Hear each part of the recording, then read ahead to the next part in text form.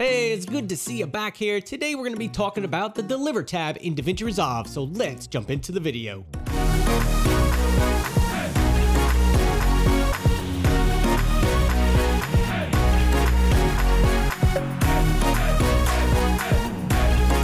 Alright, so if you're new to DaVinci Resolve and you're not familiar with the Deliver tab, I'm going to run through it, just show you some of the things you can do and how to export your first project here in DaVinci Resolve using the Deliver tab. So let's jump into DaVinci Resolve and check it out. So here we are in the Delivery tab in DaVinci Resolve, and let's go ahead and assume I've already got my project done. My timeline looks good. It's exactly how I want to export the project. So I'm done. So we're in the Deliver tab, and if you're not sure how to get there, it's this little rocket ship looking guy down the bottom right-hand side of your screen.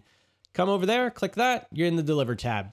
So just running over the window really quickly, this little thing that looks like a TV on a stand here, all that does is extend your render settings window down to the bottom of the screen. So I like to leave that open so I can see a little more information. Tape is if you have some kind of external recording or something. Clips, if you click on that, it'll show your timeline clips right here. Sometimes you want to see it, sometimes you don't. For me, it doesn't really matter at this point. And coming across the top, you've got your render queue. So once we create a job, it's going to live here in the queue. And lastly, this little triangle button will extend the job queue window down to the bottom of the screen should you have a lot of jobs that you want to render.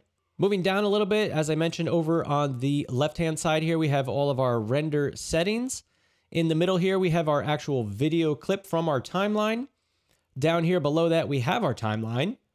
And we have our jobs queue on the right. And this is where we'll see all of the jobs that we create, which is just the different ways we might want to export our file. So getting back over here to the render settings, this is where you're going to make all your adjustments of how you want to export your video. So if you scroll across the top here, you see there's all different kinds of options. There's custom, there's one for YouTube at 1080. And if you click the little drop down, it does give you several other options of how you can export it. And these are preset things for you. All you have to do is click it, and in theory, you should be good to go. You have Vimeo, same thing. You got some drop down options. You have ProRes, you have H.264, H.265, and a bunch of other file formats here. Final Cut Pro, Premiere, Avid, Pro Tools, and even audio only if you only want to export your audio. So for me, I will typically use either the YouTube setting. This is what I started with in the beginning. And then I moved on to just doing my own custom and coming up with my own preset here. It's basically presets. These are all presets. So you can make your own preset however you want. So I'm going to just show you how to come up with one for YouTube, since that's typically what I'm exporting my videos for. And I do it at 1080, and that seems to work out good for me. So I'm going to show you how to create that. And if you're not sure what settings you should be using for YouTube, you can come and Google it, and you're going to find recommended upload settings for YouTube. So as you look here, you can see the container's MP4. The audio is AAC with a sample rate of 48 Hertz.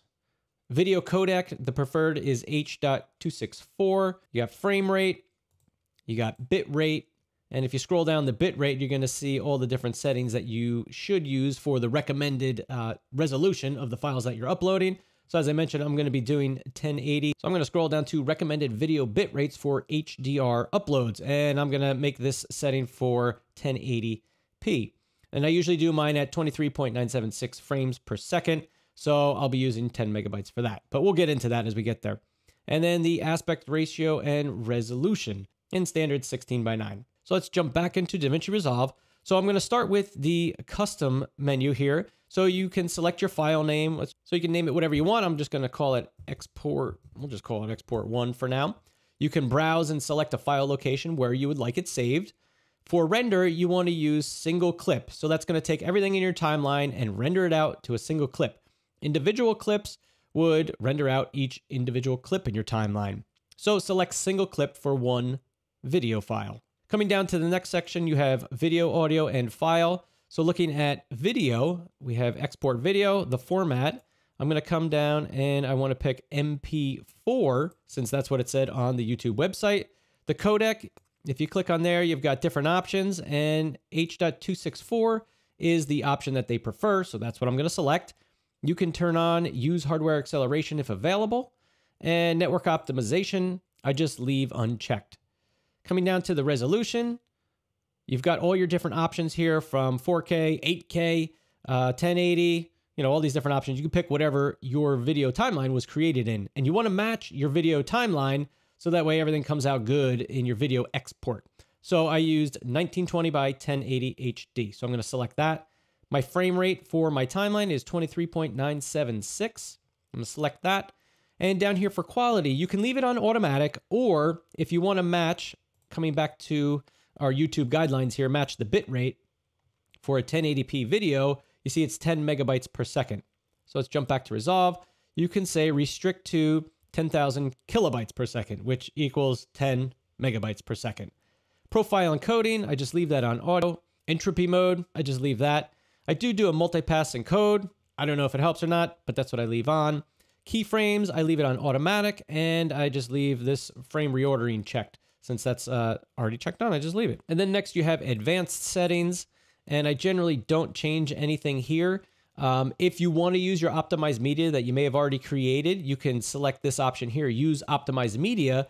But if you did use optimized media when you were creating your video in your timeline, DaVinci Resolve will use the full resolution footage when it renders out your video. So you don't have to worry about, getting a video where the quality isn't so good because you used optimized media. You can use render cached images if you want. That just means DaVinci Resolve is going to use rendered images or cached things that it already has done, and it won't have to do it again.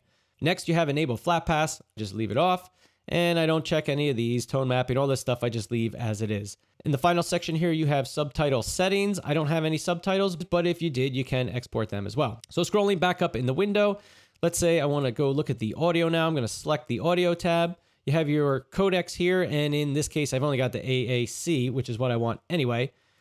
I want to use constant bit rate. For data rate, I'm going to leave that as it is. Sample rate, same as project. Bit depth, leave that as it is. And output track, I want to use my main stereo output. And then file is some of the same information we put in up here, where you want to put it, custom names, your render speed, which is usually maximum. I would leave it like that.